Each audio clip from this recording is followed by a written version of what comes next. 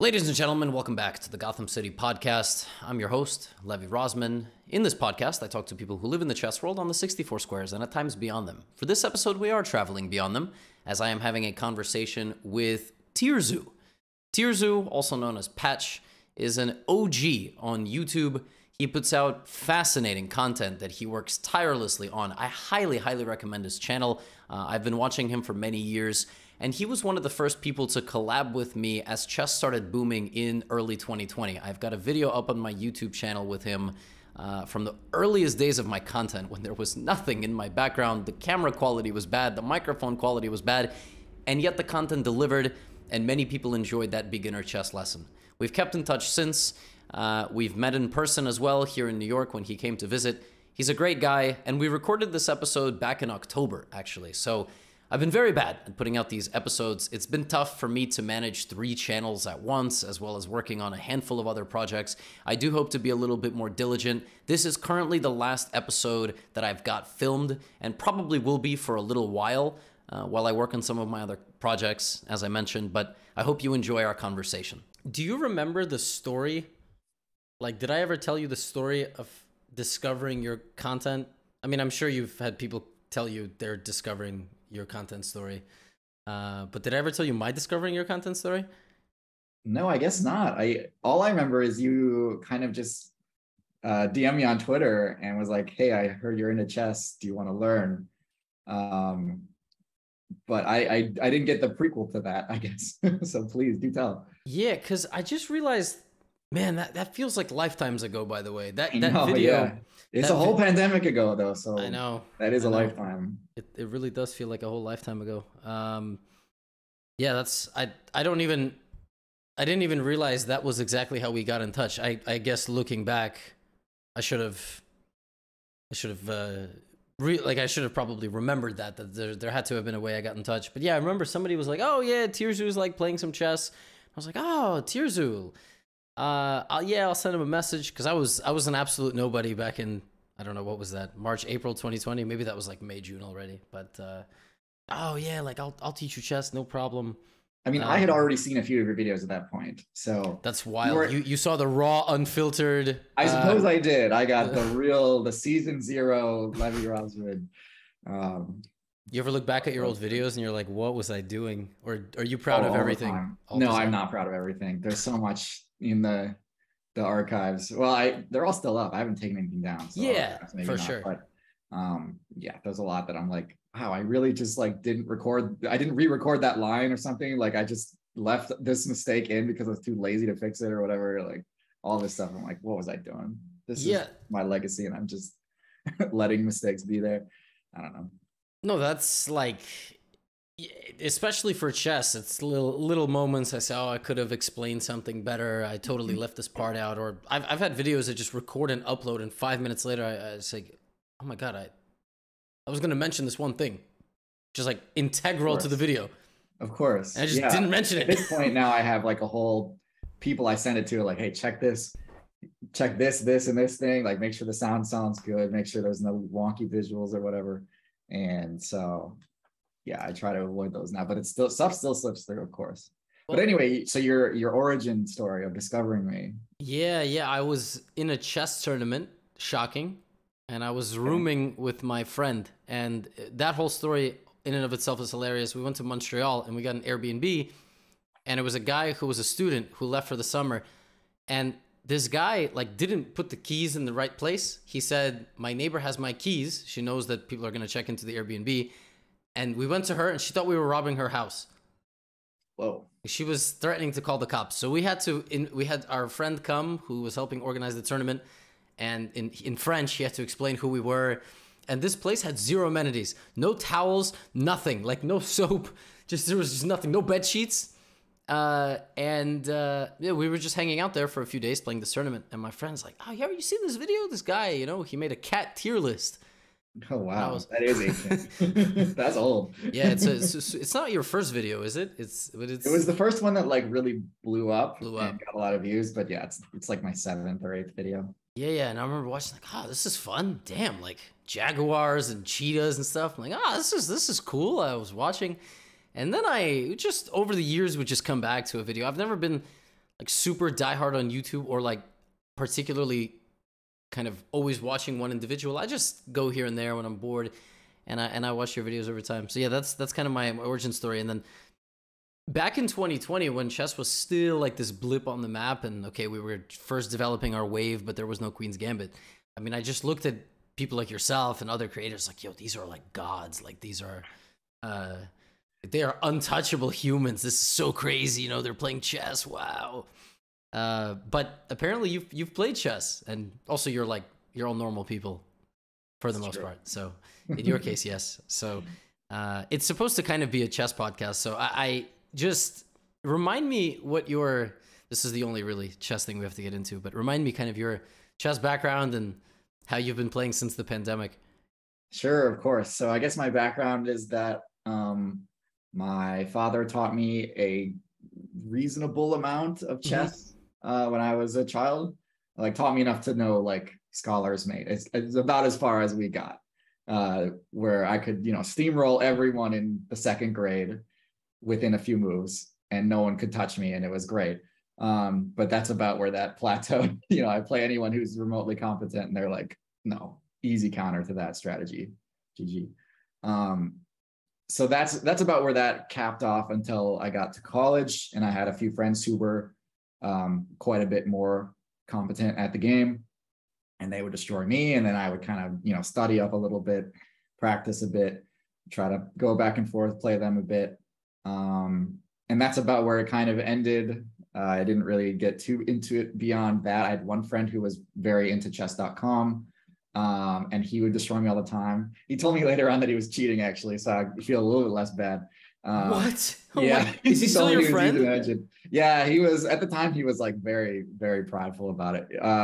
He was like, I beat him like over the board, and he was like, this can never happen again. And he would only play me online, and he would always destroy me. And I was like, dang, he really improved. Okay, you got me. Well done. Like a few years later, he's like, oh yeah, that was all fake. I was like, oh okay. Wow, I hope you haven't like opened a business together. Oh my god. No. Wow. I feel like that's actually a pretty common story. I feel like it's not so uncommon for people who know each other to start playing chess, and then just it's pretty easy to cheat. It's pretty easy to get caught too, but yeah, especially yeah, I never even considered that he might be cheating, but yeah, it was just kind of a little side hobby. It was nothing I ever took too seriously. That is up until I joined this sort of chess boom for the content creators. I saw on Twitch everyone was playing chess, and I'm like, oh, like I remember that game. I'm pretty okay at that one. I'll try it out again. And so I did a little bit of streaming on chess using chess.com, and I didn't think it went very well, but people seemed to at least like the stream. My streams did better than any of the other streams I had really done, I think. Which I didn't really love because it was more stressful to stream chess than anything else. Yeah. But at that point, I think that's when you came into the picture and contacted me and offered to coach me a little bit, show me the fried liver, which I still, well, I don't know if I could quite say I still remember. I think I do, but I haven't tried it in a while. So yeah, that's about where that story kind of ends. I think I streamed a little bit more. That the streams continue to do well, but I just really didn't like streaming it. I don't know how you do it, man, because like when I'm streaming chess, it is like chat is just merciless. It's so frustrating. You'll like make a move or be about to make a move, and chat will blow up like, no, not that. It's obvious. How could you? And like, okay, I don't know. Yeah, so the pressure is very high constantly. Yeah, that was one of the things that the stronger kind of creators would tell the audience to pipe down. And I've talked about it a lot, but yeah, chess is this kind of weird thing. Like a game could take 30-40 minutes, and every move you can take 5 to 10 seconds. It's just you and the board. It's not really a whole lot around. It's not poker where it's a big delay. So and also chat can watch you with a computer, so yeah, they'll be like, no. I mean, even now, you know, I get like I have the benefit of being a good player, so I can just tell them to like be quiet, or even if they see something I don't, I'm like, all right, so you play me, you show me, you know, right? You show me you're so good. So I have that benefit. Yeah, dude, it's tough. I know, it's really tough. I mean, listen, there's a reason I do streaming less and less and less, you know, and I Yeah, don't man, play. YouTube is the life. Like compared to streaming, streamers work so hard. And you know, there are of course plenty of rewards to be reaped, but when it comes to YouTube, like you do your thing, you put it out there, and then you are done. You sit back, chill, Yep. and just like watch the views come in, hopefully, you know. Mm-hmm. And that's all you got to do. And then it just sits out there, and then you get to watch other streamers react to your videos, and they do the streaming for you, and it's great. Yeah, yeah. Especially, I mean, yeah, like when chess was booming, sometimes they would go on YouTube and they would pull up chess videos and chess drama or whatever, and they would, yeah, like sometimes I'd see around that same time where I was like contacting you, like XQC might be playing to 40, 50,000 people, which is not a number that right now would be low for a video or a stream or something, not a live stream. I still don't get that many concurrent viewers. Yeah, it's crazy. Man. But nowhere close, by the way. I think the most viewers I ever had in one stream was like 10,000. So I cannot imagine having 70,000 or something. That's pretty good. Most I could say is probably like 1,500. And that was like after you rated me. Other than that, it was like, you know, maybe 80 people. Yeah, no, I mean, streaming is tough, man. Like it really is tough. And yeah, I would see them pull up a chess video, and I'd be like, wow, I'm on like this page over here, or like my video's on the screen, or this and that. Or the one time Joe Rogan on his podcast said kind of an aside like about my Indonesia chess drama. Oh wow, okay. Yeah, but he didn't name me. Yeah, he kind of was like, oh, you see this like Indonesia chess, and I was like, oh, that's like so cool. But yeah, you know, yeah, YouTube is a totally different thing, because if you make content that's kind of just like your content, you could watch anytime, first thing in the morning, before sleep, at any point during the day. If it pops up, it's like an interesting bit of content, and you're like, oh, this is like a tier list of animals or birds or reptiles. Well, birds are animals, but you know, things that, and like the editing is good. There's like sound effects from games. Once I started playing a little bit more video games, I realized you actually use like a lot of sound effects from games, especially Overwatch. Yeah. We played some Overwatch back in the day, right? I think. Oh yeah, we did a little bit. Have you been playing the new one at all? No, dude, I quit, and quitting for me was like quitting smoking. Oh wow. It was good. You play Overwatch still? I played a little bit of Overwatch 2. Yeah, that's probably been my like take a break from editing game. You know, play a game or two for about a half hour. You like it? It's fine. I think it's still a fun game, and I think the way that they've kind of balanced things changes it in a way that's, you know, it has some advantages and disadvantages, but I think in general it's a lot less frustrating. The 5v5 as opposed to 6v6, because with the old like 6v6 meta, it was like there was so many shields, and it was just shoot the shield until the shield goes down, and then hope you can score a point or score a few good hits, and then build your ult charge and then hope you win that way. Whereas now I think there's a bit more that individual players can have control and more agency over the game. Now, of course, when you take out, you know, half of the defensive capabilities of the team, the support characters are kind of struggling a little bit, but that's okay. It's one tank. They removed one tank now, exactly. So now if you play any support that doesn't have a really good escape ability, if you play Zenyatta or someone or Mercy, they're kind of just getting ragged on the whole time. So everyone's playing all the supports that can teleport or fly or whatever, jump high, that kind of thing. Were you playing Moira when we played? I think probably Moira was still like one of the best characters. I mean, especially with her ability to teleport out of basically anything. Like she's probably the most evasive support character. So seeing a lot of play right now, especially in the lower ranks where people don't really protect their supports. Right. Which represent, like, I'm not saying, oh, you know, these lower ranks. Like, no, that's me. I'm the lower rank. Oh, so. Damn, dude. So does this mean that my hamster pick is probably dead? I don't know. It seems like most people play like Zarya now for the tank, like Zarya or Sigma, or what I see a lot. Wow. Hamster is, I don't know, like Hamster doesn't really protect your team is the problem. Yeah. So it used to be much better when I had like Ryan Hamster, because I could just like go in, just destroy people and. Totally. Yeah. I mean, now you pretty much just have the tanks that stay with the team and sit with the team. So you don't see as much of the Hamster or the Ape, Winston, where they're always getting in, getting out. I mean, you still see Diva kind of because she's really good at defending her team as well. But these hypermobile tanks aren't as important as the ones that can defend. Anyway, lots of Overwatch talk, but yeah, I think it's pretty fun. Yeah. Oh, it's damn no.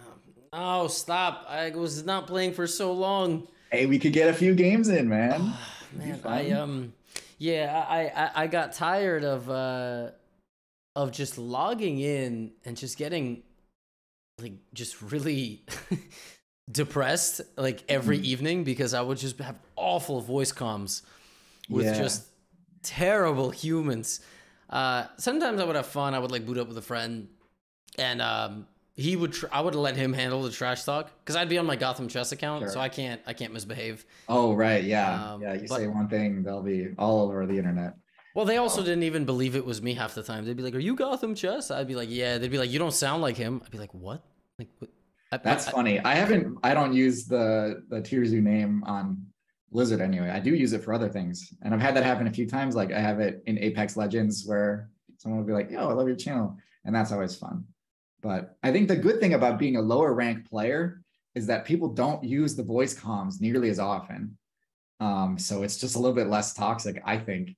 You know, you still get people spamming the chat at the end of the game, like, "Oh, like our DPS sucked or our support wasn't healing," whatever. But that's about the end of it. You don't have people raging on the mic the entire match, that kind of thing, which I'm sure is probably pretty common in like the gold and platinum and above ranks. I got up to mid plat, like 2700. Dang, okay, and, nice. My hamster was like 27. My hamster was probably diamond level, but the problem is that like your team doesn't play around probably the best player. Like I was nasty with hamster, but other tanks I was all right. And yeah, dude, it was, oh my God, it was crazy. Your first push, you die like immediately, just racial slurs, homophobic slurs. Oh gosh, yeah. Yeah, I don't know. A few times I reported people and they got banned, and you know I was excited about that, but. Well, it tells you when someone gets banned? I think so, yeah. It was like, thanks for reporting. Like, we took action on... Yeah, same online in chess. If you, like, report an account and that account gets banned for cheating. Mm-hmm. Oh, okay. Didn't know that. I should have reported my friend. yeah. Straight up, by the way. He probably did get banned, actually, eventually. That's probably the only reason. He came clean. He's like, yo, if he goes back and looks at those games... Yeah. And I'm like, wow, that was a really good engine move right there. Brilliant. Okay. I know, the caps with the 99. Mm-hmm. Yeah, but I'm telling you, it's actually kind of common. Like, I've even had subscribers reach out like, yo, man, like, can you take a look at this game? Like, I've been playing chess like 6 months, and my friend just never played chess. He just beat me 99%. I'm like, yo, his friend's straight up just cheating against. Like, this is so wild that people just cheat against their friends, and they're like, oh, yeah, I'm super good. So, like, yeah, it happens way more than you would think for some reason. I don't know. I mean, it makes sense. Like, the game of chess is such a... It just invites so much pride. You know, people attach like their value of like their intelligence to this game. Like if you're good at chess, like people are like, dang, this man is like a super ultra genius. And so losing at chess can be like, oh man, he really just like is ahead of me and just smarter than me. Which I'm sure isn't really the case. It's just practice in chess, but you know. It's like shocking how true this is. It's also shocking in adults learning the game, especially adults that are successful in other fields like law, anything corporate. Right. They all try to like imprint their own way of playing the game. You know, like they're like, I'm not gonna take lessons. Like I'm gonna do it my way. Like I've known people who like cheat, but they'll cheat only like a little bit in the games. And then they'll like lose anyway, and they'll be like, well, I'm like learning because I'm using Stockfish during my games. I'm trying to learn how the engine thinks. I'm like, no, you're not. No, you're not, because you're not going to know in the next game that same moment. You're not learning patterns. You're just using external assistance. But yeah, teaching, I think like teaching kids was tough. That was my career early on. Teaching kids is tough. Teaching some stubborn adults is even harder. Because, I imagine, you can't deconstruct and basically tell them like it's okay, you know, chess is not about intelligence and this and that, because it's true. They very much just I'm sure you get people who like, you know, they're used to thinking of themselves as, oh, like I'm playing 5D chess in my workspace and really just masterminding everything, and then they play actual chess and they're like, oh wait, I'm not that good at predicting other people or reading into their moves. I mean, it's exactly how it is. But yeah, speaking of past careers, I actually don't I specifically didn't do like a massive deep dive because I wanted to hear it from you. What is your whole story? How did you become TierZoo? And I know that you have a degree in something totally unrelated. So what was the journey? Sure. Yeah. It's like tangentially related. It's not totally wacky. Often, like, it's not like that word. in economics or something that wouldn't even be connected to it. Define tangentially. Okay. Like my degree is in microbiology. Okay. I went to UW-Madison for a microbiology degree. They have a great program. Specifically, like bacteriology is their focus. So I learned a lot about infectious disease and that kind of thing. And I found that stuff really fascinating. My goal was to become an epidemiologist. I wanted to work for the CDC studying pandemics. Thank God, praise the Lord that didn't happen, because holy cow, I would be living in a nightmare, especially these past few years. Wow. It would have been a disaster on everything, like all my mental health, because the world is crazy with that right now. And I am so glad that it's not my responsibility to try to give my opinion on all this. When did you graduate? 2013. No, I'm sorry. 2017 was when I graduated. Oh, we graduated at the same time. Hey, yeah. All right. Yeah. Wow. So that was what I wanted to do. My plan was to graduate my undergrad, finish my first degree, work for a year, and then go to grad school. And so I did work for a while, and then I got rejected from grad school. Oh, wow. Why? I don't know for sure, but I think it's just because I didn't know what I was doing. I guess if you talk to grad students, they'll tell you, oh yeah, you actually kind of have to, you can't just apply. You can't just apply to wherever and cross your fingers and hope to get in. You kind of have to do the work and talk to these professors that you're applying to and know them and have, kind of the green light already before you even apply. So I didn't do that. I was lazy, and I just I'm pretty good. I have a decent resume. I've worked in this job for a while, and I've got all these other things. So here's my application. Please accept me. I'll be good. And they were like, not going to happen, chief. Right. So that didn't happen, which is fine. Again, that probably one of the best things to ever happen to me was being rejected from grad school. One, because grad students are all miserable. Every grad student I know is miserable. But two, because what I wanted to do with that would have been also very miserable. So I'm not salty about it, but it is pretty funny looking back. But so what I ended up doing instead was I just kind of stayed at that job for a while.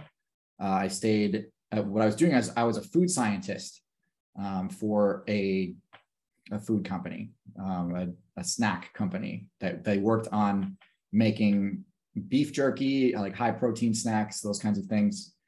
I don't know. I could just say the name. I don't think it matters. I worked for Jack Link's, the Messing with Sasquatch brand. Okay, that doesn't mean anything to me. Wait, is that do I not know my beef jerky brands? I wouldn't be surprised if you didn't, but also they're pretty common. Like you'd see them being advertised at even the Super Bowl, I think. Oh yeah, I've seen them. I never realized that was. Oh, okay, cool. Yeah, they're pretty common in convenience stores and that kind of thing, and I think they make good stuff. But yeah, that's what I did for a while after I graduated college. And it is tangentially related. You do need a good grasp of basic microbiological concepts in order to understand how the process works, because these foods, they are fermented, and the fermentation process is done by bacteria. So that's part of the cooking process. And yeah, so that's what I did for a while. It was basically just running experiments and tests on how to improve the products that we were making. And it was cool. It's a job. I didn't love the fact that I had to travel all the time for it. I was constantly going back and forth between their headquarters. There are several different corporate offices, and where I was individually stationed, which was kind of in the middle of nowhere. So yeah, just in general, I thought it was fine. But at the same time, around the time that I graduated college, I also started making YouTube videos. I happened upon a few YouTube videos that I was watching at my job, and I thought, oh, like I think I could do something kind of similar to this. Who are you watching? I was watching a lot of the like educational stuff, Okay. and also just some comedy stuff. One of the videos that really kind of sparked the inspiration for me was I watched a video by a YouTuber called Casually Explained, and he had a video that was all about evolution, but it was framed in the same sort of jokey tier list way. And it wasn't like educational, it was just a comedy skit, and it was really funny and I loved it. But I thought, oh, like that's really, like you could definitely do that and have it actually be educational. I think that would work really well. And then his was done using hand-drawn animation comic style art. And I was like, well, you could do that, but you could also use actual footage and put these sort of video game graphics and sprites and VFX over the top of it. And that'd be kind of funny. And so I tried that, and then immediately, not quite immediately, but very quickly built an audience. And this was after graduating only, well, okay, like the time between graduating college and being able to quit my job because of how well the channel was doing was very short. It was only about 9 months. And realistically, I probably could have quit even sooner than that. Right. But I was nervous, of course, because I don't know. You never know how ephemeral a YouTube career is going to be. Thankfully, I've made it about half a decade now, but it absolutely could have totally flopped after only a few videos. You never know. So that's I guess like a fairly comprehensive backstory. Yeah. Of myself. But did you put out a few videos before you decided to quit, or you were like? Oh, several. Yeah, I probably like 10. Because at the time I was making a video every 2 weeks, and I stayed at my job for, like, I had my initial blow up which was with the cat tier list that you mentioned earlier. That was the first one that really took off. And that was after about 3 months of making content. Before that, I had put out, 5 or 6 videos that all had a reasonable view count, but not enough to live off of, not even close. So I was like excited that this thing was growing, but I was definitely not like, oh yeah, this could be the rest of my life, or at least in the short term, a prudent business move to just focus on this. But then the cat tier list blew up, and it kind of just stayed up. Things just kept being quite popular. Every new video I put out would get onto like r/videos on Reddit, and would just get a lot of traction. And I was like, oh, like I guess I do have a fairly consistent, sustainable audience. And I was able to kind of show that to sponsors and an agency. And at that point, when they signed me, I was guaranteed for the rest of the year, like a sponsor fee on all of my videos for the rest of that year, which that sponsorship rate like blew my yearly salary out the water. Wow. At this place. So I was like, well, it would be foolish not to focus everything on this then. Wow. So I did. Can you share what the sponsor was? Well, I signed with an agency called, at the time it was called Standard, and now it's called Nebula. But yeah, they hooked me up with sponsors like Skillshare and Brilliant, who were able to sign with me for the rest of the year. And at that point, it was great. I had security, at least for that year, and guaranteed income, and it was great. Wow. Oh, and you've been with them ever since? Yeah. Wow, that's amazing. Because that's a lot. Like in the creator space, what is it, like 5? You said 6 years, right? I mean, that's like a lot of things change, and but to be happy for 6 years, it's really good. I feel like in the creator space. Yeah, they never let me down. I've always been able to get a sponsor for my video, and they've been good at keeping the rates consistent with the growth of my channel. So yeah, no complaints. What exactly is the difference between having what you have and just having basically like one of the large talent agencies as being your agents? Actually, I'm also kind of trying to learn. This is probably useful for the audience, but just so people understand, like creators generally don't need to go out and solicit sponsors. And we also tend to not respond to individual emails, right? Like if an email comes to us from 90% of the time it's spam, and 10% of the time it's actual opportunity, but we need that barrier. Like we need to put the agents on them.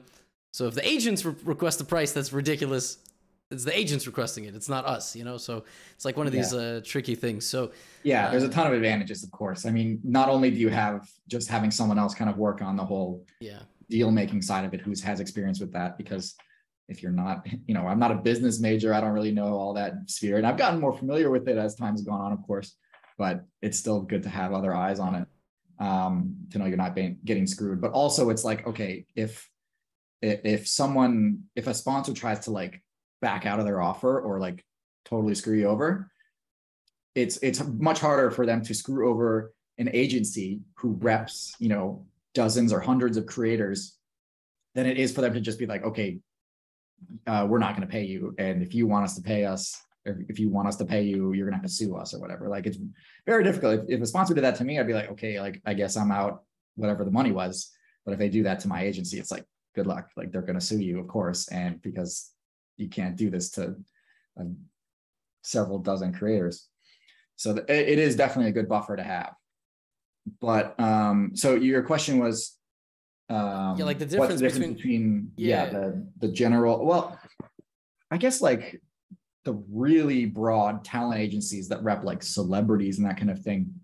I'm not terribly familiar with that kind of side of things, but I think they focus a lot more on getting you in-person events and getting you like, I don't know, like brand deals where, you know, you're on, you know, if you're a sports star, you get to be on the cereal box or whatever, that kind of thing.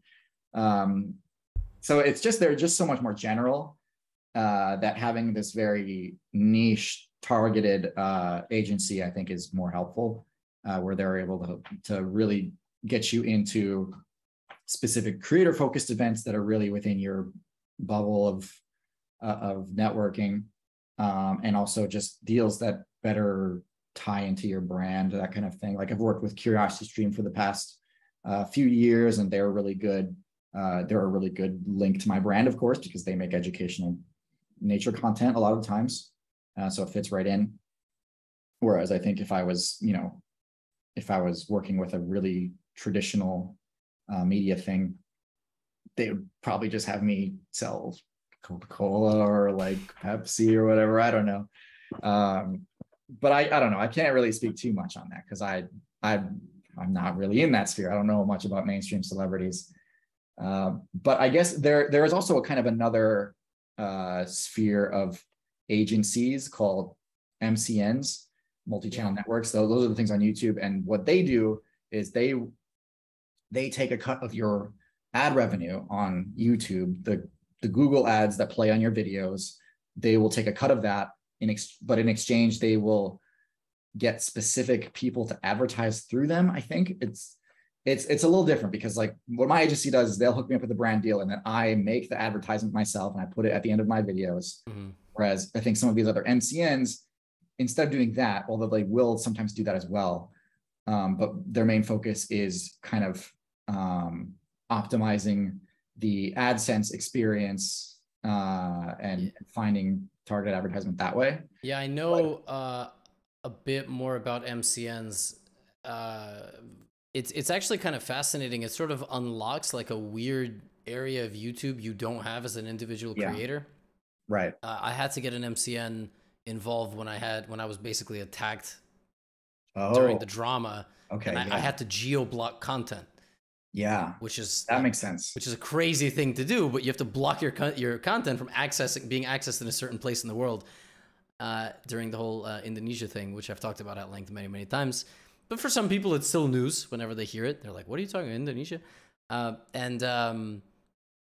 had to like hook them on, and then all your ad revenue goes through them. They pay you out. But when you disconnect that, it's a messy process. Like, a lot of things YouTube are kind of like messy. Like, I was demonetized for a week. I had to reapply for monetization, and YouTube is crazy like that because there's like no one you can reach out to just snap your fingers and get back in. You got to go through the whole, I don't even know if it's called bureaucracy. That's usually paperwork. I don't know what the digital bureaucracy. Yeah, You got to. for sure. Yeah, everything I've heard about MCNs is that they're a nightmare to work with, and oftentimes very scummy and don't really do what they say they're going to do. It just kind of, they'll just kind of take your ad revenue and give you a cut of it, but it's like they're not really doing anything to be worth that cut. Whereas working with an agency, it's like they bring me the deals and they take a cut of just those deals, but they don't mess with anything else. Like everything else is still mine. They don't have any ownership of me.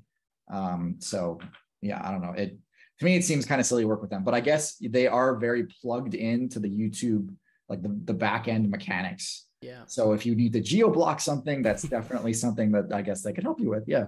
Yeah. I've never wanted to do that, but Yeah. I can imagine if me neither, except for a month in my life. Yeah. Yeah. If you're getting targeted harassment from a specific point on the globe. Yeah. Okay. Sure. Right. And also I feel like, I think I met some of the people when you came to visit New York, right? You kind of have like it's not really an agency. I mean, you have like friends. I mean, they're just at the end of the friends first. You have like a collective. You also like if you ever need anything technical, research, whatever for your videos, it's nice. I mean, you have a really amazing setup.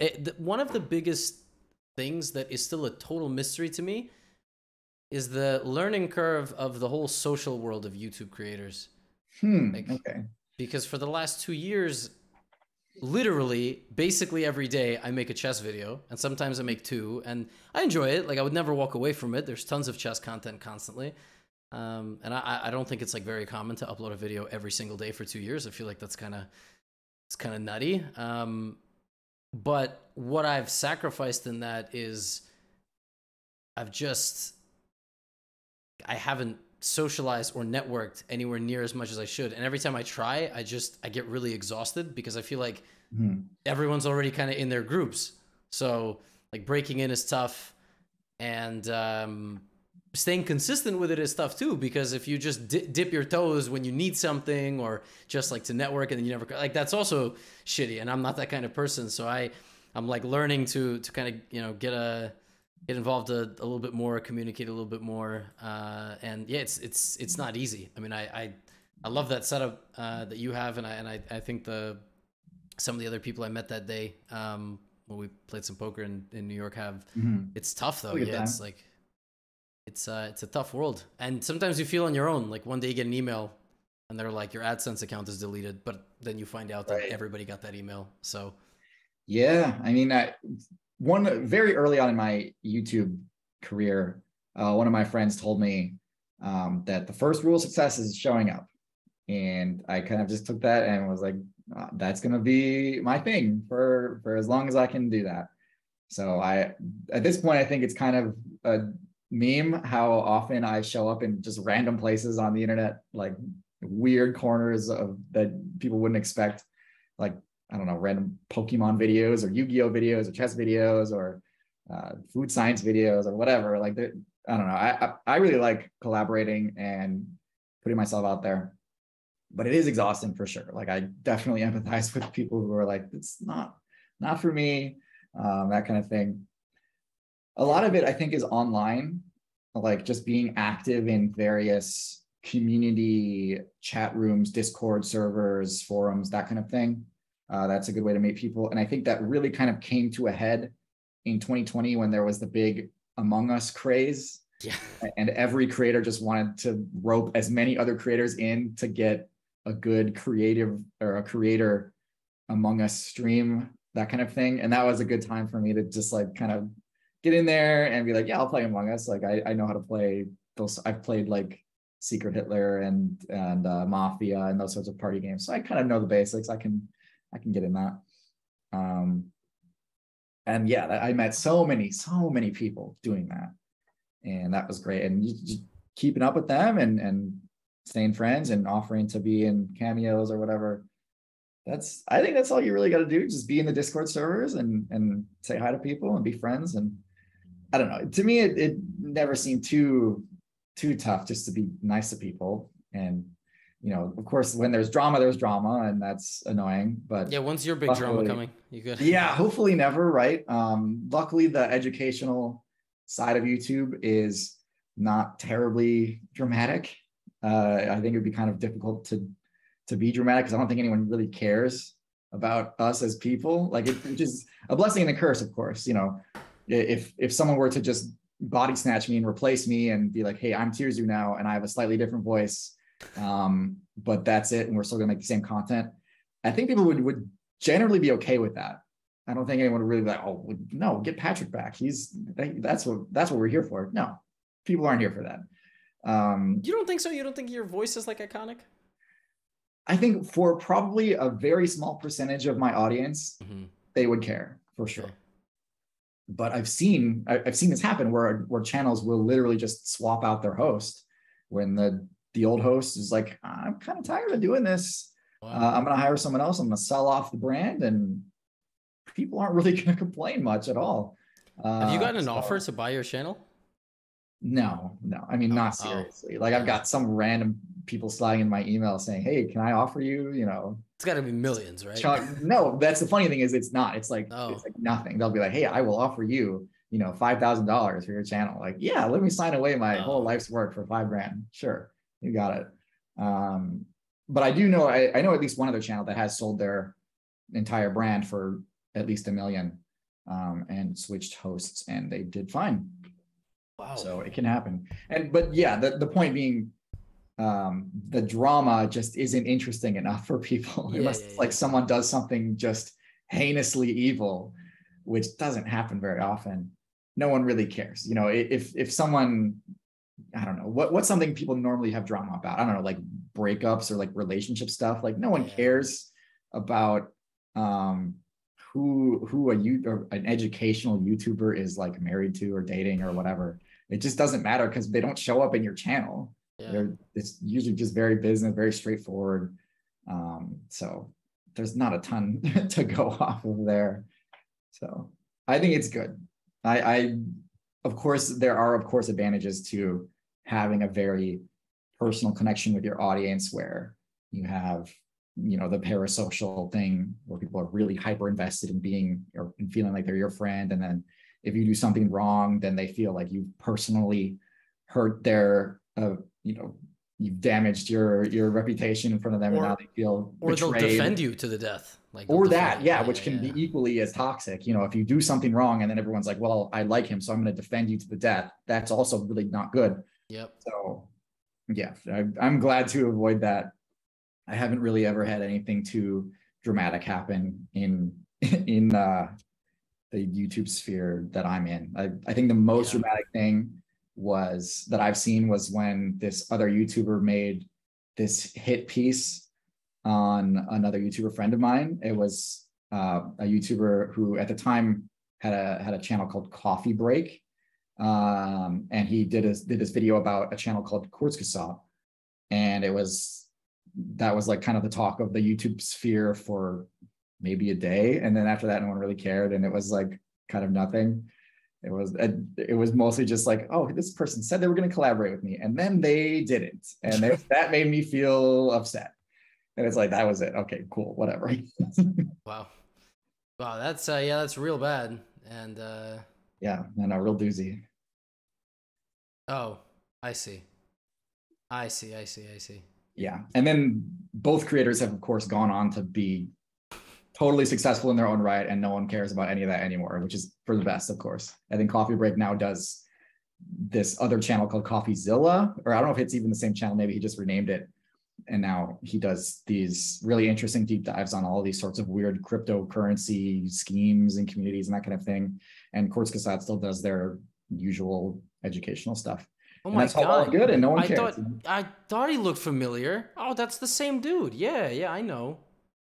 Oh, yeah, wow. And that's, I think they're both doing great. I don't think anyone cares about that drama, and I don't think anyone really should have cared in the first place. And that's about all. That's like really the height of YouTube drama that I've seen. Yeah, wow. Yeah, I've watched some of these videos too. How do you say that word? I think it's said Kurzgesagt, but there's a few other letters in there that I'm like, I just assume they're silent, but I don't really know. Kurzgesagt. Is it German word? I think it's German. I think it's German for in a nutshell, or like said shortly or something like that, but whatever. Anyways, yeah, the only thing that was like really funny at the time was that Kurzgesagt at the time was also working with the same agency that I was working with, And when Coffee Break did the hit piece on them, they kind of also said that, oh, this agency is like the mafia. They're the smart YouTuber mafia. And we took that and ran with it because we thought it was really funny. So yeah, if you want to call us the smart YouTuber mafia, go ahead. I think it's pretty cute, pretty funny, but it doesn't mean, it doesn't matter. It doesn't mean anything. We're not breaking down people's doors, racketeering or anything. Yeah, you guys are like the nerd mafia of YouTube or something. Yeah. I don't think we're gonna make anyone sleep with the fishes, but you know, we might make a really smart video and that's funny. Have, get views on it. Yeah. Because you guys do a lot of educational stuff. Yeah, dude. Man, that's crazy. You have 78 videos posted. That's it. Oh my god. And you've been doing this for 6 years? See, you say that, but to me, that's like, oh man, have I really made that many? I'm still making these videos. Bro, I have 1,000 videos in 2 years, dude. I know, yeah. For you who makes a video every day or multiple times a day, it's like, I don't know how you do it. And yeah, I mean, like the biggest chess channels right now, right? Like you have Hikaru, but Hikaru doesn't record for YouTube. He has a whole team. Like he does cool shit on stream. They cut it up. They post to YouTube. Their goal is not, you know, like banger pieces once every 2 months. It's just kind of a pipeline, and that's totally fine. And then like you look at like I got Mater, for example, who has like 3,000 videos, because back in the day, this dude would post like 5 videos in one day sometimes. You know, just on whatever historical games. Yeah, dude. I mean, sometimes I get tired, but like my whole thing is, if I'm tired, I got nothing to do. Like I can only do one thing today, and everything else, I'm going to nap and just be tired. I have to make a YouTube video, like no matter what. And slowly, I'm going to have to pull that plug because I'm going to go nuts. But I got 20 video ideas on my sticky notes right here on my channel. On my desktop. And I make the thumbnails first, and then, you know, but that's wild. I mean, there's advantages and disadvantages to each strategy. Like I very much like being able to sit back and work my hardest on one video for a long time and have it be exactly the thing that I want to put out. And then, you know, have it be there. But there is a lot of disadvantages to that too. Whereas, okay, if something goes wrong with that, that's like 2 or 3 months of work that had a problem. And now maybe it's forever ruined. You know, for example, if something gets age restricted or demonetized on YouTube, or if there was a mistake that you just didn't catch, that can really be a huge blow to your like confidence and you know, feeling of security on YouTube. If something goes wrong with this huge tent pole moment in your career, or at least what you hoped was going to be that. Like for me, I don't know, like I'm working on what is right now my biggest video that I've ever made. Like it's almost half an hour long. And it's about my favorite animals, which are insects, small little creatures. And I love them, but I see all these things on Twitter about how age restrictions on YouTube and community guideline strikes are going up. You never really know what's going to happen. Sometimes people just get their stuff taken down and don't know why. And I'm worried because I'm like, okay, I mean, there's it's insects, but there's kind of animal violence in there. Maybe that is going to be enough to trigger their flagging system and their sensors and algorithm and that kind of thing. Is this going to be a huge waste? I don't know. You re-upload? Like if something goes wrong? You can re-upload, but it's never going to have the same fuel under it that's going to rocket it to millions and millions of views if you re-upload something that people have already seen, because most people would be like, oh, I saw this already, I don't have to watch this. And so they'll skip it, and then the click-through rate on your video goes through the floor, of course. So, you know, that's really disheartening. Whereas, you know, if you upload videos every single day, if one of them has a problem, it's, you know, it's not the biggest disaster in the world. You're not like, you weren't betting the farm on that. You know, you didn't invest all your resources for several months into making this work. I've only ever taken down, I think, like one video, and I was very early on YouTube, and I was just playing some speed games on chess.com, and some grandmaster like trash talked me during the games. Like just blitz game. He's out here and he was spitting on me. He was writing "tu," like "tu," you know, like, And I beat him like 3-0. I just crushed him like nothing. Oh, okay. I thought you were gonna say that he like demolished you, and you were like, "Oh, this is too." No, I look like a clown. Okay. No. So like I beat him, and then I made like this, goofy thumbnail because I had, I don't know, 10,000 subscribers, something really small. And small compared to now. Listen, if you're out there grinding, don't think 10K is small, but just compare now. My guest here right now got 3.3 million, so to him 10K is nothing. But no, it's not. I mean, I would honestly say that if you get to 1,000 subscribers on YouTube, you are closer to 1 million than you are to 0. Is how I would view it, because like it is very, very hard to get over that initial hump of having no viewers. But once you get a few, it's not hard to get that to grow. Yep. It's also like kind of interesting. People might overcomplicate the process of getting views. Like, there's a small channel on YouTube that like randomly pops up on my recommended. It's this guy, I think his name is Epic Chess. And he has a video that popped up yesterday, has like almost 1 million views. It's just explained the biggest chess cheating scandal in history. It's just a voiceover of everything that happened between Magnus and Hans, but he got 1 million views. Like you put in some work into editing and just some good voiceover, some like I said, to have decent editing, couple hours, like tops, and you really can make a good product. And if you put the title well, it's like, honestly, it's not extremely challenging. A lot of people fail because the editing is not good, the titles are not good. You're not thinking about the way the viewer wants to be entertained and the way they want to approach the content. Yeah, I agree. I think really the only real hurdle you need to overcome initially is making sure you have a kind of a good cadence to your speech when you're doing a voiceover. If that's what you're doing, if you're doing a voiceover for a video, you just want to make sure that you're not having any long, awkward pauses, that kind of thing. Like when there's just that little bit where people are like, I don't like, I think I'm going to go watch something else that doesn't make me feel like I'm watching an awkward speech of someone who was underprepared for their little thing. That kind of thing. I think that's all you really need to do. I think nowadays most of us are getting some sort of Instagram reels or TikToks of real estate or business development or something. Most of us, and it's always like really well edited, quick, flashy. Sometimes like so well edited that they talk over themselves by like half a second. Yeah, that's the J cut. That's like, the standard now. It's like like they just keep like, and I'm like, man, like, kind of wish I would do that just for some. I'm trying to get good at something besides chess to test if I will be able to build a brand outside of chess.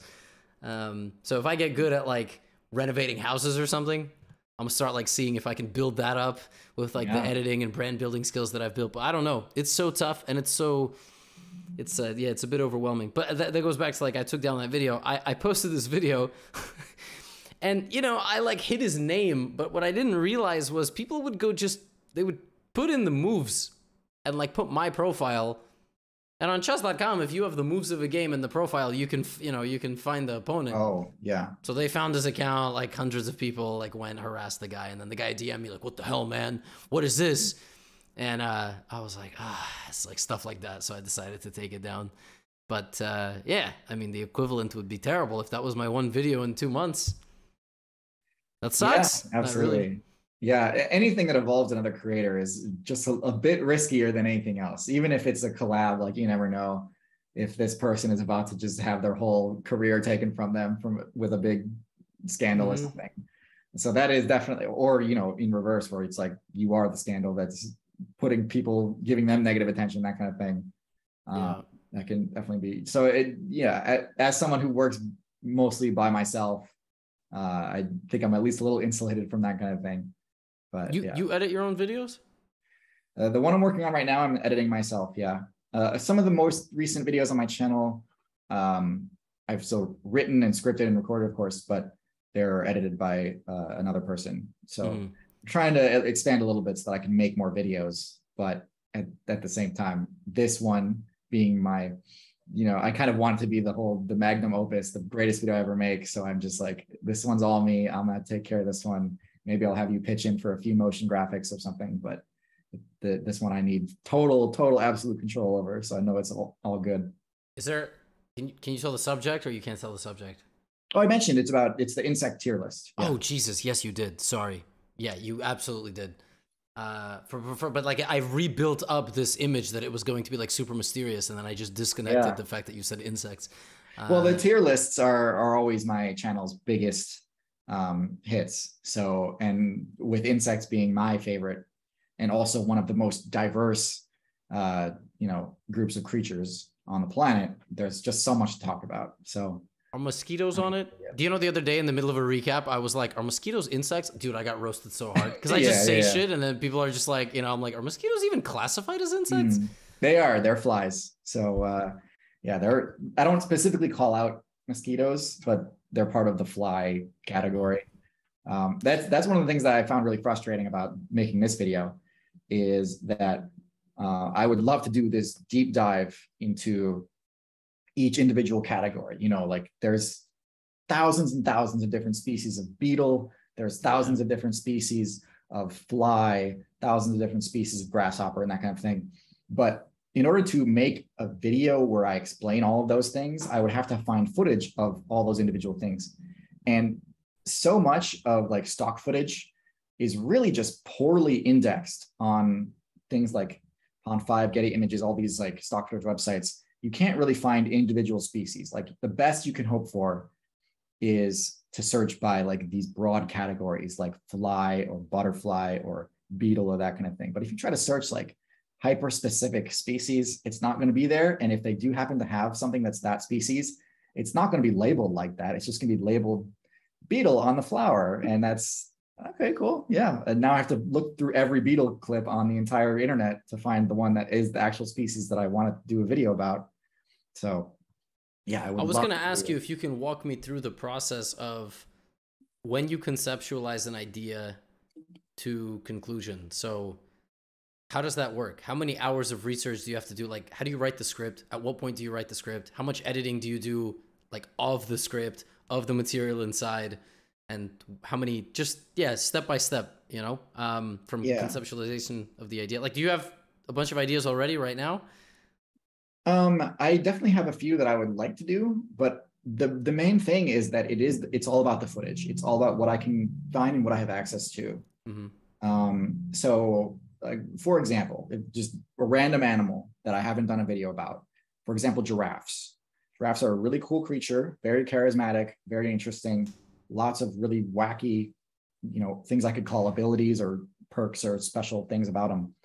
But to find a video, there's not enough footage of giraffes doing interesting things that I think I could make a video about. Like my videos are very focused on the interspecies reactions or interactions between other species. So I talk about, various matchups and how one creature fares in combat against creatures that have various other abilities.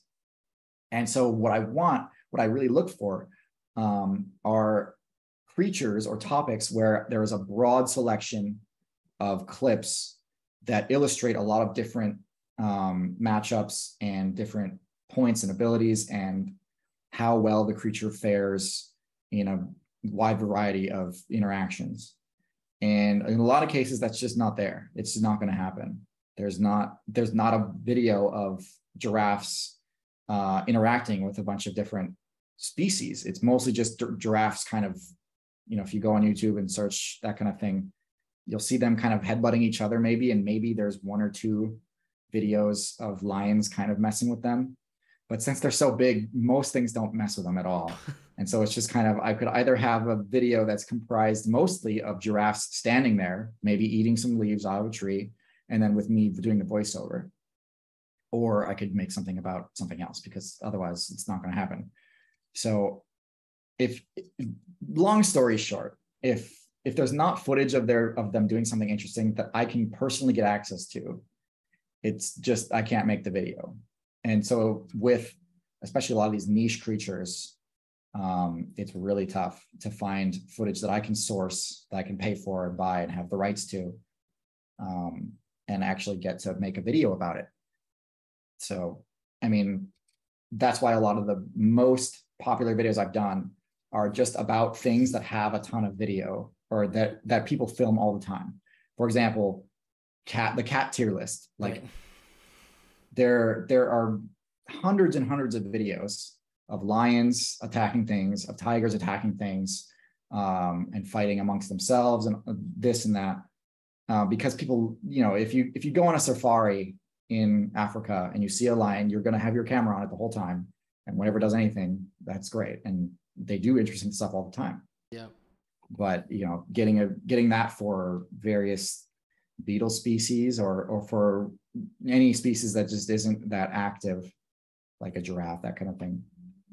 It's it's way harder.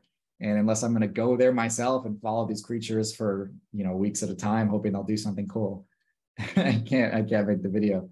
So have you ever had to pay some absurd fees for footage? I mean, I wouldn't call any of it like too absurd. Okay. But yeah, I definitely pay for a lot of stock footage, because these wildlife photographers that do actually do that, where they will go and follow a creature for an extended period of time just to get the right shot, they're very protective of this footage, and they want to be paid for it and want it to be used in a way that they find appropriate, and rightfully so. Like, of course, it's hard work. But a lot of times there's not that much of it, and it's a lot of work. So yeah, they'll charge a lot for it, or maybe they'll just say, no, you can't use this, and that's fair enough. Wow. And if you just did it anyway, obviously you don't want to do that. I'm not saying it, but like if if somebody's like a super asshole and you're like, wow, fuck that guy, I'm gonna take his 5-second footage of this giraffe. Like, what can they do? I have had one person actually, back when I was a lot more, play fast and loose on YouTube, and I would just kind of rip whatever I wanted from YouTube and re-upload it in the context of my own videos. I did have one guy who I just took, it was a random little video of his cat kind of running back and forth with some squirrels, and I was using that to show that sort of interaction, that dynamic. And he found it and was like, hey, that's my footage, you didn't ask. I'm going to give you a copyright strike. And that's fair enough. I earned it. I didn't have permission to use his stuff, and he decided he didn't want that. So he gave me a copyright strike, and then I contacted him. I was like, hey, I'm really sorry. Like, you're right. You have every right to be upset. This footage ended up in my video, and I didn't have the right to do that. So I will pay you if you will grant me a retroactive license to use your footage. I'll pay you a premium for it. And if you retract the strike, and he did, and that was all well and good. And it, cost me several $100s to get that footage, but that, or having a copyright strike, definitely I'll take it. What if he said like $10,000? Yeah, well, that would have been a tough call. I don't think I would have done that, because especially copyright strikes on YouTube, they do go away after 3 months. If you take their copyright crash course or whatever, if you have a copyright strike, it will, like, the black mark against you goes away. And that's important, because if you get 3 of them, your whole channel is wiped from YouTube forever, and you can't even make another one. So you don't want to get 3. And so I definitely can't just be like, oh, I'll just ask for forgiveness, not permission, and just take whatever I want every time. Mm-hmm. And, if they copyright strike me, so be it. I'll just, fix it later. No, if I get 3 within 3 months, my career is over. But, if I make a mistake and someone tries to, like, literally ask me for an arm and a leg, I'll be like, okay, I guess I'll just, stop uploading for 3 months and private all of my videos and make sure that no one else can strike me for that period of time. And I'll lose that video forever, but I'm not going to pay 10 grand to be ransomed out of my own channel. But yeah, stranger things have happened, of course. I've seen other YouTube drama of people using, other people's content and getting sued over it and having fees that could potentially go much, much higher than $10,000. Like 100 million? I don't know about 100 mil, but like, a million is not. It's a current events joke for chess. Oh, yeah, sure. 400 million? Yeah. I heard about this. Yeah. I see. Yeah, I'm just curious. Yeah, because it's a very demanding thing. I mean, your videos, and then, all the editing, all the research, and okay, I see. So for you, it's basically a matter of, like, if the footage is not there, you can't make the video, right? Mm-hmm. Mm-hmm. Yeah, absolutely. Yeah. There's so many species that my audience is always asking me for, and I'm like, man, I really wish I could make that video. And maybe someday I'll just have the resources to just pay someone, or maybe go out myself and find that footage myself. But for now, I can't do that. Yeah, so pay a staff member, go to some safari, take some, that's really interesting. Yeah, my biggest kind of barrier to creating, I don't have one because it's chess, but it would be the target audience. So there's levels of chess, and I don't hit kind of the end tail of it consistently enough for them to kind of take an interest. So a lot of people go to other people for like instructional chess content. And for me, it's like, if I'm going to make a video and it's not going to do well, I need to make another video over the top of that one, because if I put out a few videos in a row that just underperform because they're not interesting, like they're not funny, they're just purely instructional, you lose your day-to-day revenue by like 30-40% ultimately, because it just adds up. Like it just, you know, it doesn't push out the rest of your videos either. Your 48-hour or 1 week goes down or something like that. So yeah, I've got some videos I want to make, and I think people would, in the long run, they would definitely watch it. But in the short run, I have no guarantee they would watch in the long run. And in the short run, it's like, it's going to suck. I wonder if you've ever thought about, like, do you ever worry that your videos kind of compete with each other? Like to the point where, you know, if you put too many videos out in a short time, instead of having to decide, am I going to watch Gotham Chess today? It's which video am I going to watch? Because I only have time for one, that kind of thing. And it's like, do you think maybe that drives down the overall views of your channel, or just on the individual videos? I'm not sure. I've thought about it. I generally try to space it out by like 8 to 10 hours. So I never upload, you know, twice in like a 4-hour span, because then yeah, they cannibalize each other, even in the algorithm, I think. But I think certain topics are going to be good no matter what. Like certain people, Magnus, Hikaru, Hans, at this point Hans, it's always going to do well. But yeah, some things just don't do well. Like I put out a video today on chess puzzles, like really fascinating, impossible chess puzzles. And it's like performing horribly, but my logic is, well, I've seen, you know, I try to research content all the time. Like other channels over 6 months will get 400,000 or 500,000 views, because it's like, you know, it's like one of these things that constantly gets recommended and people are sort of fascinated by it, you know? I agree. And I think it's really important to have, I mean, I love content that is kind of timeless. They call it evergreen content on YouTube, where, you know, you could feasibly watch it 2 years from now and it's still just as relevant. I think that's pretty cool. And especially with YouTube now, it seems like even looking at the first few hours for performance, you really can't tell how well the video is going to do in the long run. I've had videos that are, I mean, you know, on the YouTube dashboard, you have the little ranking where it's like, this one is a 3 out of 10, or this one's a 10 out of 10. This one sucks. Or you get a 1 out of 10. You're like, yes, I nailed it. This one is really popping off. But, you know, 2 days in, sometimes those rankings wildly shift. I've had videos where it starts off as a 1 out of 10 and I'm celebrating, and then suddenly it just really flatlines and no one's watching it now, and suddenly not getting the views, and it drops, and suddenly it's, oh, now this one's a 5 out of 10. Oh, now it's an 8 out of 10. Now it's a 9 out of 10. Wow, this is actually one of the worst performing videos I've made in a few years. Whereas sometimes I've had the opposite, where it starts off doing really crappy and I'm like, oh, I really messed this one up. And it slowly climbs, and I'm like, oh, okay, now it's getting there. And those videos end up way outperforming anything else I've done in the long run. So it's really hard to tell short term how a video is going to do. Yeah, no, I totally agree. Actually, like I was going to pull up some metrics just to kind of discuss. And like, I just pulled up my YouTube dashboard, and the first comment that I see was like on a video that I made a year and a half ago. And the comment is, your videos do nothing but cause people to lose more. You talk too much and you just maximize the time for YouTube money. And it's like a video, you know, it's like how to learn and study chess openings. It's like, you know, just super, like no clickbait, nothing, just absolutely. So I always enjoy things like that. And that's like a video that just recommended to someone and they clicked it and they really hated it. It's very tough to see. Sometimes I like to go in videos and see how they've performed over like an 11-month span. And it's just fascinating because, you know, some videos are just dead or like consistent, and then it's like, yeah. And I don't know. You don't change titles though, do you? You don't like go back and try to change a title to give a video a boost, or do you do that? I've done it a few times. I've done it more so with the thumbnail. I found that changing the thumbnail has in some cases more than doubled, sometimes even tripled the amount of views on a video. I'll change the thumbnail and you can see on the chart immediate spike, and it just keeps going.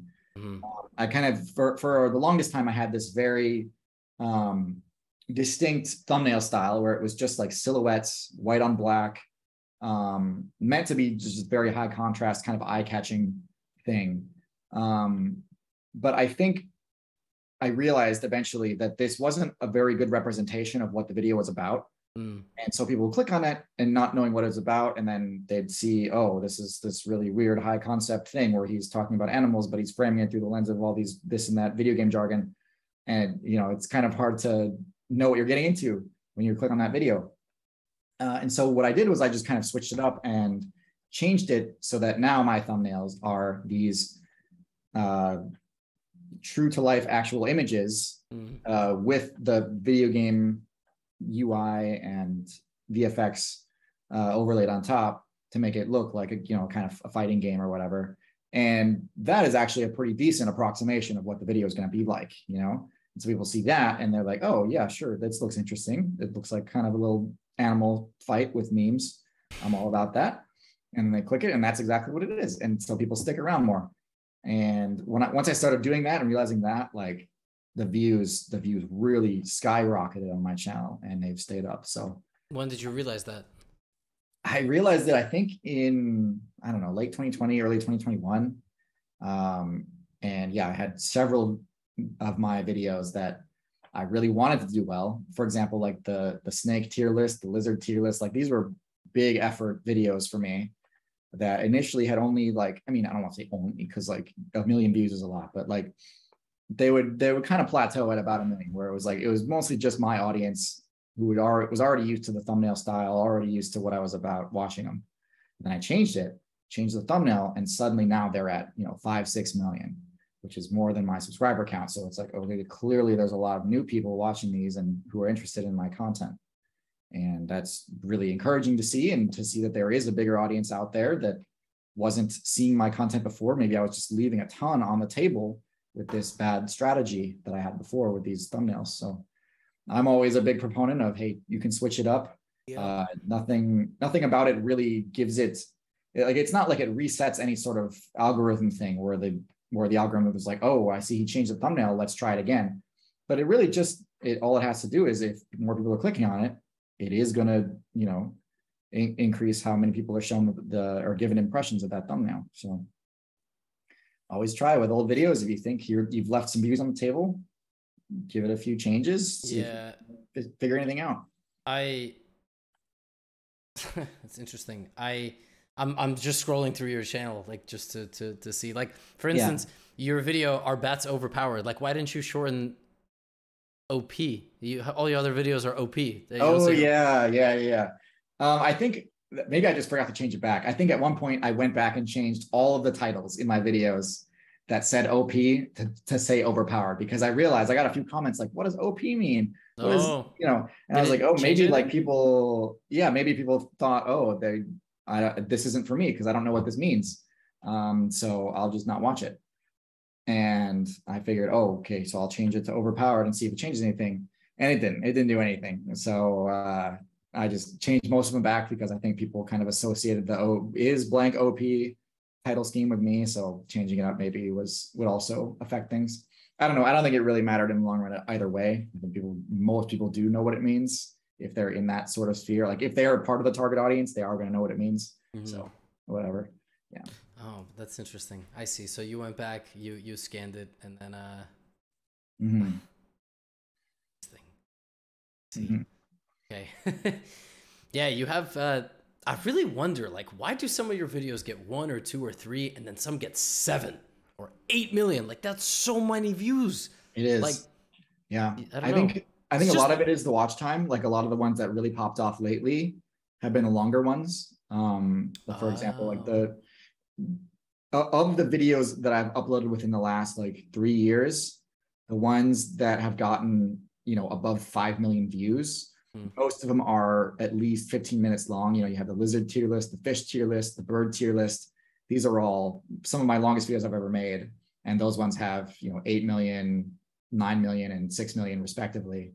One that surprised me that blew up was the "Are Scorpions OP" video. I don't know why that one did so well. I'm happy it did, of course, but I thought most people would be like, oh, scorpions, those are gross. I don't want to watch this video. I'm afraid of scorpions. But it got 6 million views, which is it's almost double my subscriber count.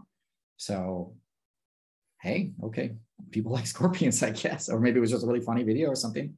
I'm glad, but I don't know.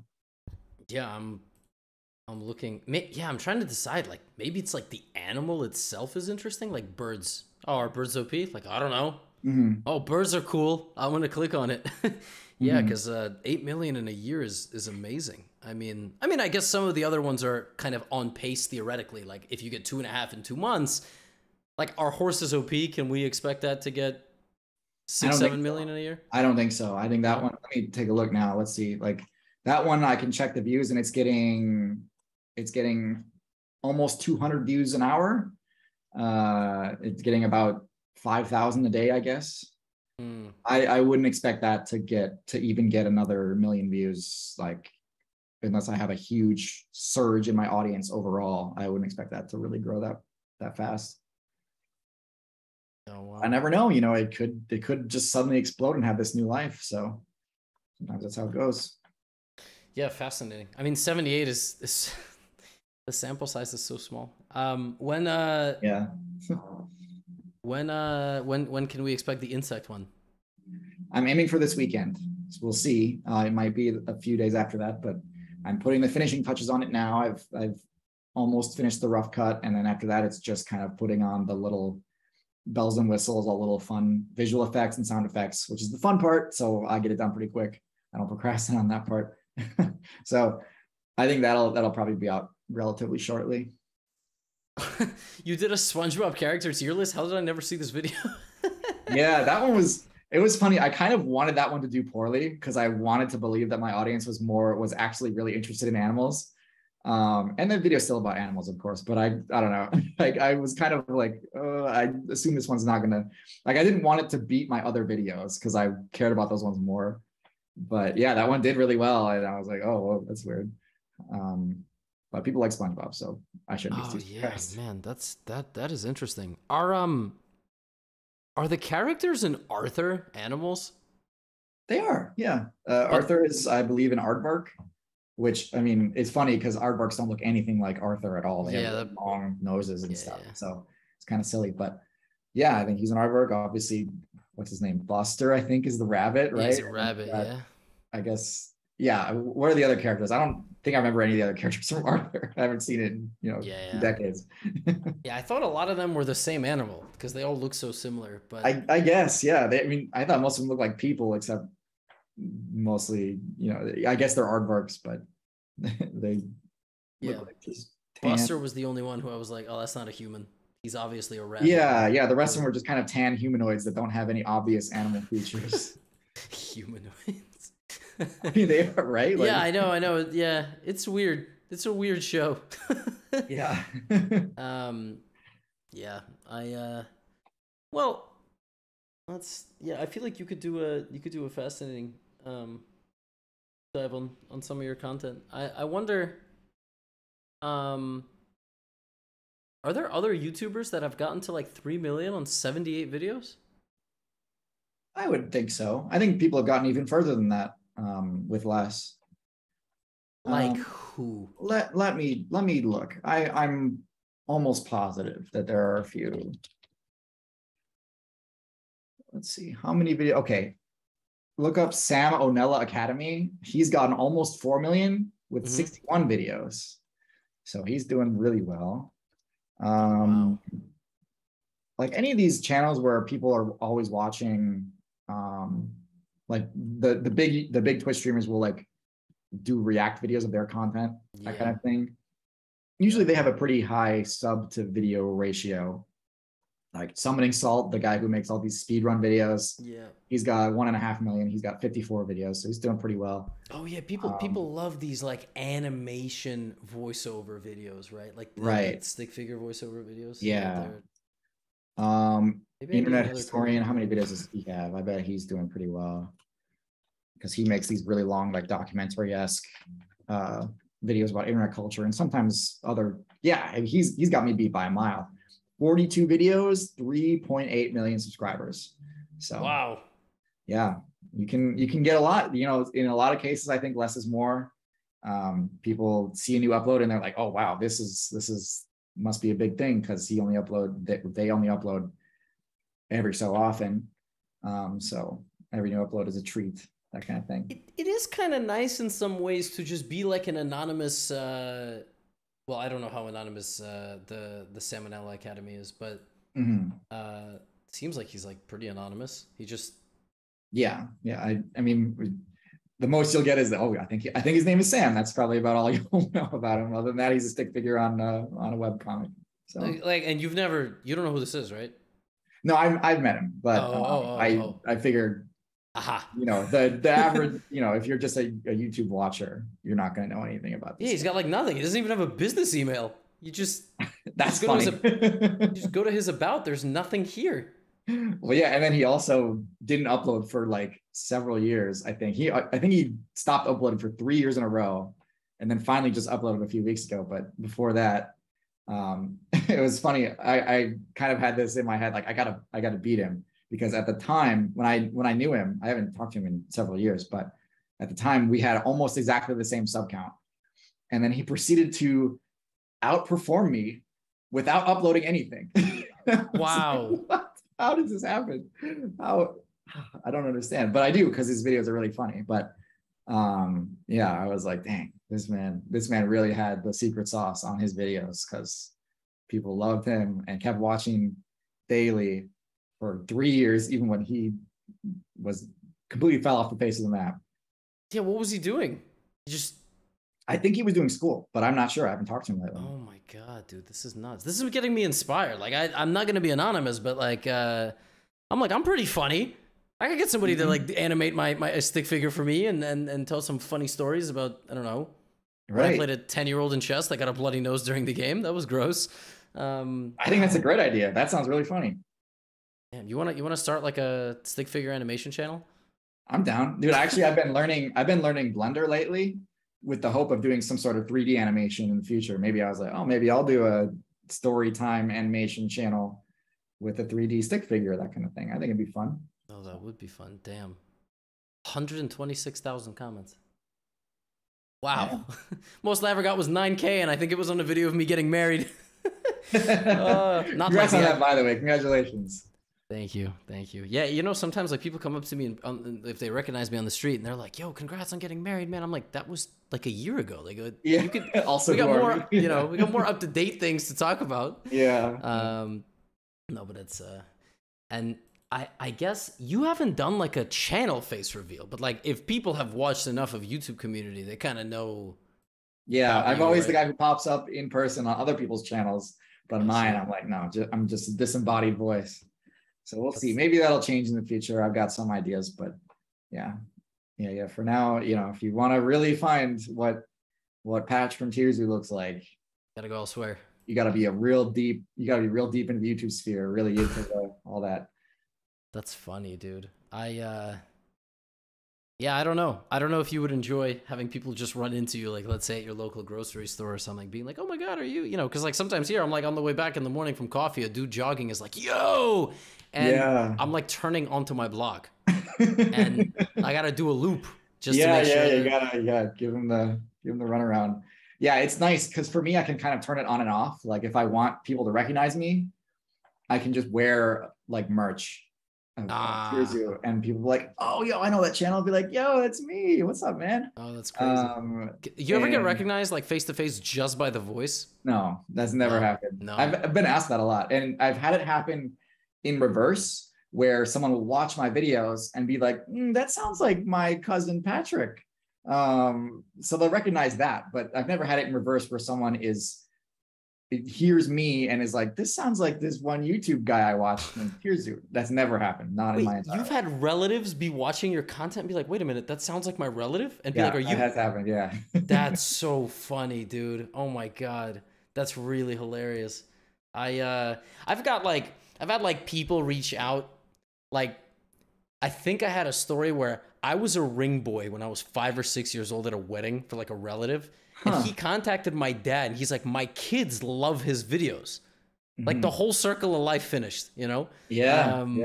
And like my mom has a person reach out, you know, who knew my mom for 20 years and is like, "Yeah, you know, like my younger son like watches." It's just, and yeah, it's tough. Like when you got the face always there, Mm-hmm. you're not like a voice, you're like a human being, and people who know you, they always like want to, can you like wish my son a happy birthday or stuff like that? And Yeah. I don't know. Have you done that stuff like Cameo or wishing, No, No. well, you know what? I think I had a few people message me one time on Instagram saying like, oh, like my husband loves your channel. Yeah. Can you wish him a happy birthday? And then I would just like send happy birthday in text and that's it. But I've never been like, get my camera like, hey, happy birthday from, Yeah. never done that. That seems Yeah. silly. I know it really does. And then part of me is like, it's free cash. And then part of me is like, what are you doing? Like, come on. You got your It would be hard streams. to turn down, to be honest. If someone's like, here's $1,000 for, a minute of your time, that kind of thing. Like, oh yeah. I think I got some short on YouTube of like Mr. Beast on some podcast, and he said some billionaire offered him $250,000. I saw that one. Yeah. I was like, yeah, I'd do it. Yeah. Everyone's got their price. Let's not be bashful.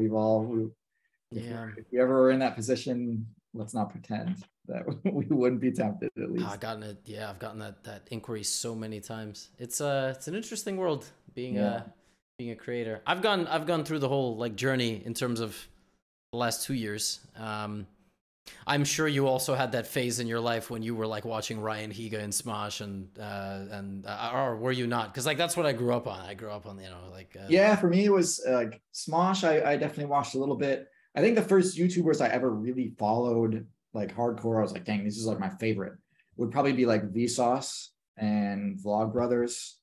So I started off with like the education people. So it was cool to finally like be in that sphere, be one of them, and get to meet them. But yeah, like those are the people that I really loved growing up. But yeah, it's Smosh too for sure. So it's cool to see like Anthony Padilla still doing great with his podcast and all that stuff. But yeah. Yeah, I got a video recommended yesterday, like why Ryan Higa left YouTube or something. It was like I was just watching it in like the background while I was doing some video prep, and it was just the whole story of like his career, and people in the comments were like, yeah, he never went out with any drama. He just had the slow fade. And I'm like, yeah, that's so crazy, man. I mean, that's 10 years, like 10, 12 years on YouTube. I feel like. I never really watched him at all. I recognize the name, but that's about it. You weren't around in the 2000 and. No, I was. That's the thing. I was, but I think even then, YouTube was bigger than people realize. Where it's like no. But you weren't spending your afternoons after school watching How to Be Gangster with like 3 of your friends, and then watching him. Oh, that was okay. I did actually watch that. Yeah, that does ring. You didn't know that was him? Yeah, like How to Be Ninja, How to Be Gangster, and he like How to Be Ninja. Yeah, I did watch that. I did watch that with my friends when I was in middle school. That's true. Yeah, like I remember crowding around our broken desktop, just being like, "Yo, this dude is so funny," and now I'm like.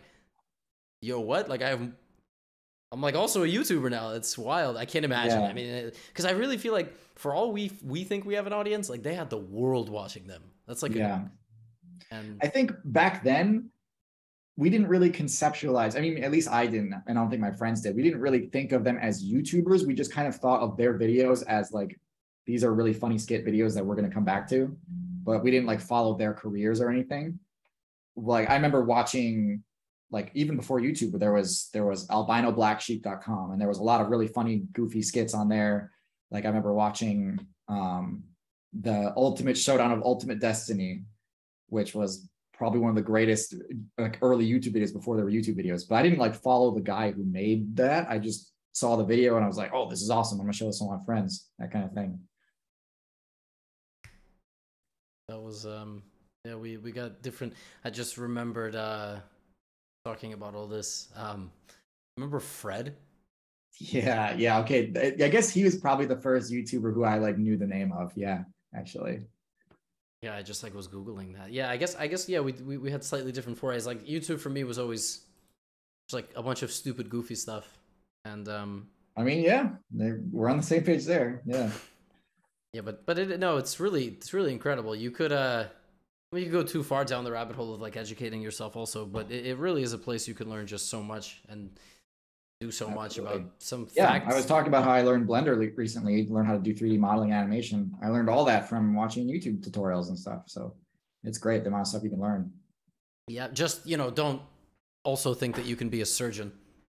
You gotta like there's a cutoff point. Well, it's funny because if you actually do go to med school, the way that they teach you some of the things, is they will send you surgery videos and you're like, here it is, learn this and then do it. Like that. I remember my dad, like my dad's a surgeon and no disrespect intended. I just oh yeah, of course. But I remember like sometimes he would be like in public watching, he would have to like kind of hide in the corner or something if he was ever in public, because he would be sent a video and they'd be told, hey, learn this because you're gonna have to do this. And he'd be like watching it. He'd like watch on an airplane or something. He'd have to like kind of hide it because it was like, here's the first incision, blood, guts, all that nonsense. Ooh. Yeah, I can't do that. Yeah, I would do medicine, but I can't stand the sight of blood. So me too, man. I wanted to be a doctor before I went to college. I was like, I really want to be a doctor, and then I job shadowed a doctor, and I literally almost passed out. I like was feeling lightheaded and had to sit down because I couldn't do it. Yeah. So you don't do needles well either? No, I'm so bad with it. Like even getting the COVID shot, I was like really nervous the whole time. Oh, that's a good note to end on, because I'll tell you, I got my first shot. I went alone. I was like, all right, my girlfriend at the time, I was like, Lucy, you stay home. I don't need it.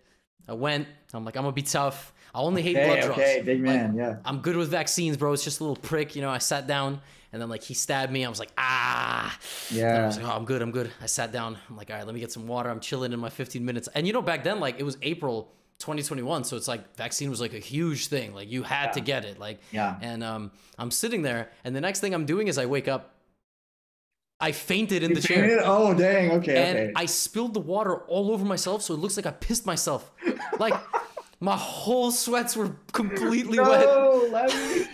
I mean, to be honest with you, I might have pissed myself, but like I spilled the whole water all over myself. And I was like, man. I didn't realize. So I don't even know what happened. Like I blacked out. Like literally, I remember dreaming and being like, wait, what? And I snapped out, and no one noticed. Like I had just put my head down. So you just like biffed it? Oh, you okay? You were sitting in a chair. Okay. Yeah, I was sat in a chair, so I just kind of went like this, and then I like, like there, you know, everything was ringing, and I'm like, oh, I think I gotta use the bathroom, and that's when I got up and I realized like everything is wet. Like my bottle had tipped over, and I'm like, yo, this is so gross. Like, oh my god, and I had to message like, yo, I don't know what happened. Like I straight up fainted, and I went to the and then I got an Uber home just soaked completely, like. Oh my God. I had that happen a few times when I was a little kid and I got like a cut or something and I would see the blood and I would get really wigged out about it. I one time fainted standing up, which is really dangerous. Yeah. So don't do that if you can avoid it. But yeah, I think the COVID shot especially got me kind of, it gave me a false sense of security because I had the COVID shot and I was like, that was nothing. Hardly felt it. And then I went into my actual doctor and got, I don't know, like the tetanus shot or something like that. And that one hurt. Oh my gosh. And I was like, yo, I thought I was hardcore. I thought I could take these shots. And I get this one. I'm like, oh man. Yeah, the pain really sucks. Like it's like this annoying, like, and then like the heaviness and like just the thought that you just got pierced by a needle. That's like, yeah. The more I think about it, the less, the more woozy I'll feel for sure. Yeah. Yeah. And so the second time I went with my mom and I requested CVS put cardboard down. So I laid flat after I got this. So I laid it down in observation. They were like, yo, what is this moron doing? I'm just like on my phone on the ground, like legs up. So all the blood is going to my head. Yeah. Wow. What a drama queen. Okay. That's funny. Yeah. No, I was like, and then I like went to like lunch with my mom and I felt like a big boy, you know, but, look at you. That shit is so bad. Yeah. I had to get an IV once. That time I felt like a champ, like, cause I was good. And doctor was like, you only faint because you're nervous, this and that, like just breathe. And yeah, he was good, but then it cost like $4,000. So well, fun times. It's a good note to end on. Well, I was gonna normally I end these things with what's next, but you already told me what's next, so I'll look forward to the insect video. Yeah, thank you. And yeah, man, I was just honestly good to catch up. So likewise. You know, we had chess in common for a bit. Now we just have creatorship in common. Anytime you're back in town, let me know. And hey, you know, I'll be in New York this weekend. So yeah, what? You can hang out. Yeah, no kidding. For what? You just visiting? Halloween party with the boys. Yeah, I'm getting together with some of the friends from the agency. So if you got plans, I don't know. I'll be there Saturday. Chess.com is flying me to Toronto on Halloween because they got some event. Okay. So that's I mean. They were like, you're not getting any Halloween parties in. You know, we're gonna make you fly out and. All right. But there's I'm hearing that I don't know what the weekend is. Maybe 30th. Oh shit. That's there you go. Oh yeah, it's like 31st is a Monday anyway. Oh. Well, yeah. So Halloween, no big deal. It's the weekend that's important. So yeah, maybe I'll see you this weekend then. Eh? You got a costume? I'm thinking about it. I think I might do. I've done this before. Where I've done Flynn Rider from the Tangled movie, the Disney character. That one, you know what that is. Got the hair. Okay. Yeah.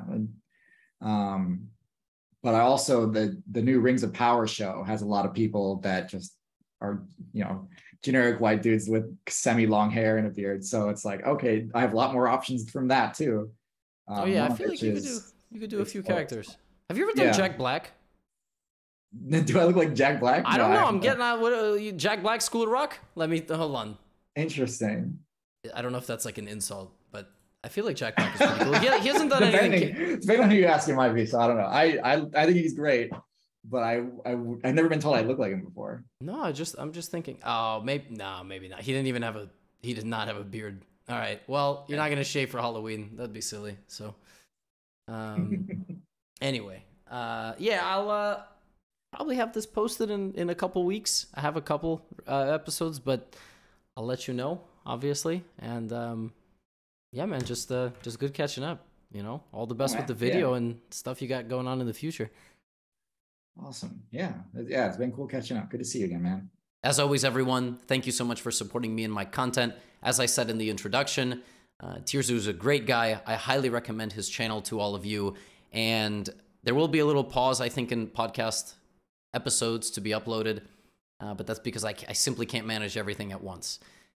But hopefully, I will see you sooner rather than later in Gotham City with whoever is going to be our next guest.